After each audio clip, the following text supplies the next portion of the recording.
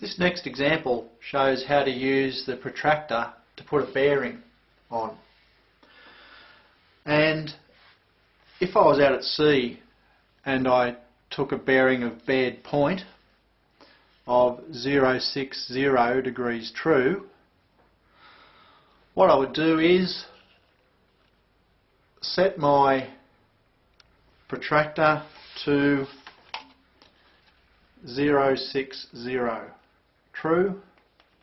So I'd set it at that, noting where the north part of my protractor is and knowing where I was looking toward, the direction of my course or bearing. I would then put my pencil onto bed point. There it is there, bed point. Put your pencil on there. Swing your protractor around until the blue grid aligns to longitude or latitude. Then draw your bearing.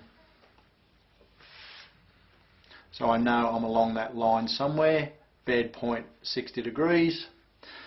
And say if I had the southern point of, or the southwestern point of Hook Island here, say if that was bearing, oh I don't know,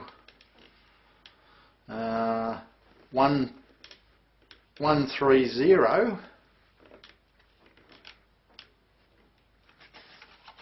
I would set my protractor to 130. Again, put my pencil on the point, then line up my blue grid with the lines of longitude or latitude.